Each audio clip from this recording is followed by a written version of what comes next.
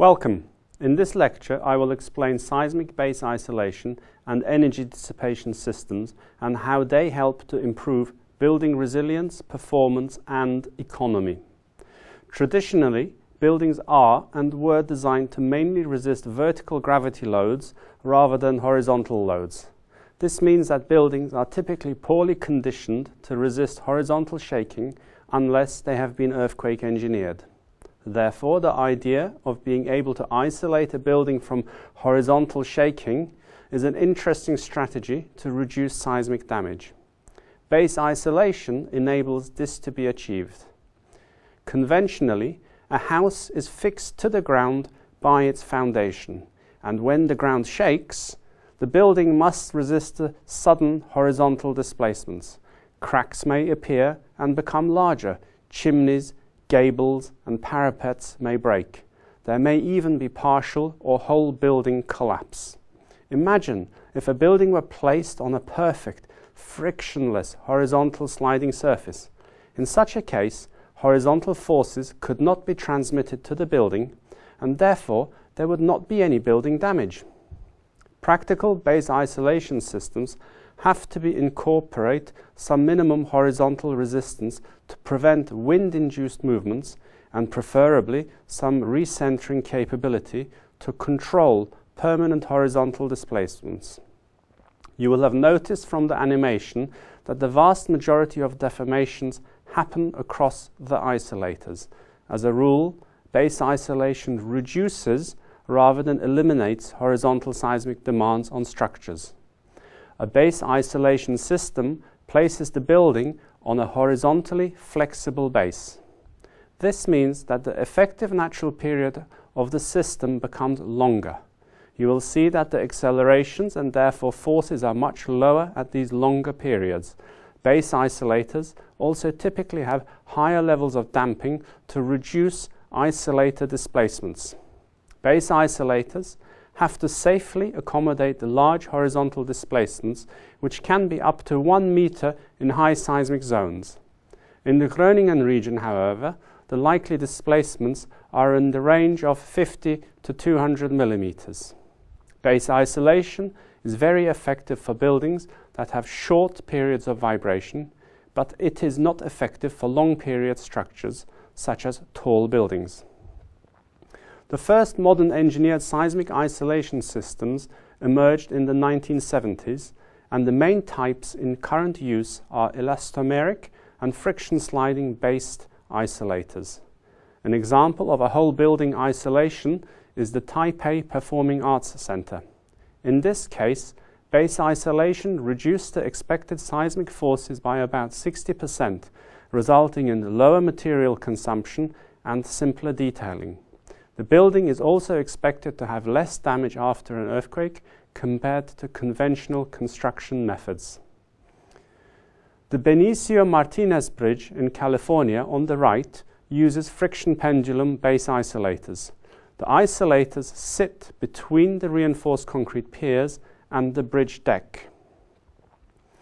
Because of the large relative horizontal displacements across a base isolator, it is necessary to supply flexible connectors to all pipework, cables, and other such systems which cross the base isolator. The image you see shows flexible pipework connectors across an isolator plane. Elevators and stairs need special treatment. And where base isolation is at the foundation level, a gap needs to be provided around the building to prevent the building hitting the ground. Base isolation is one of the most effective means of protecting buildings from seismic damage, and it could be argued that base isolation is similar to seat belts in cars. When needed, they help to protect people and in this case also protect property. But many other protective systems are available under the general heading of energy dissipation devices. These devices follow the philosophy that the seismic displacement demand on a structure is lower if its energy dissipation ability is higher. Therefore, high energy dissipation needs a lower displacement target, which can be met more economically. You also have better control where damage is likely to occur. Friction devices Hysteretic devices, viscoelastic, and viscous dampers are examples of energy dissipation devices. Hysteretic devices are intrinsically nonlinear and only dissipate energy when their yield force is exceeded. They rarely provide benefit at modest levels of shaking.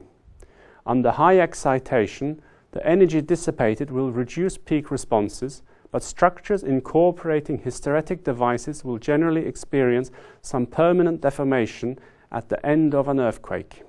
Hysteretic devices are elements with high energy dissipation and non-degrading hysteresis. They may need to be replaced after a significant earthquake. Energy dissipation systems are often embodied in braced frame structures. Use of an unbonded brace is shown.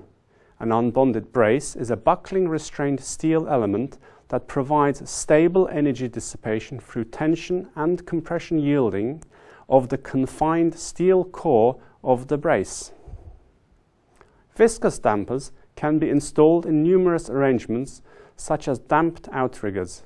The dampers minimize wind-induced vibrations as well as seismic demands.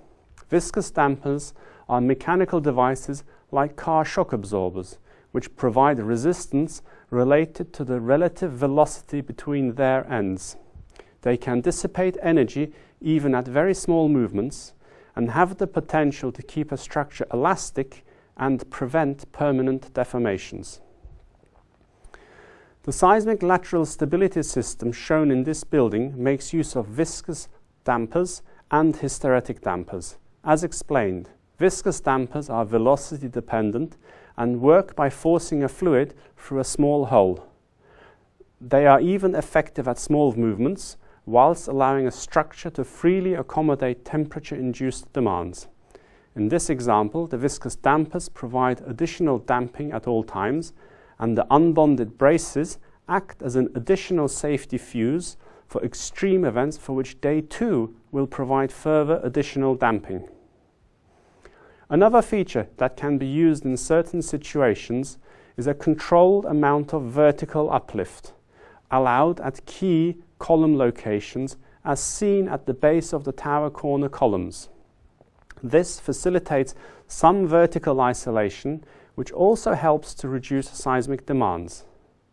In this lecture, you have been given an overview of the benefit of seismic base isolation and energy dissipating devices. These devices bring significant benefits to projects by providing enhanced performance and resilience to resist seismic loads. The hospital shown is newly designed and built using base isolators, and the historic building shown has been structurally upgraded using base isolation. The next lecture will discuss the conservation of national monuments and buildings of historic and cultural value that are deemed to be subjected to earthquakes. Thank you for your attention.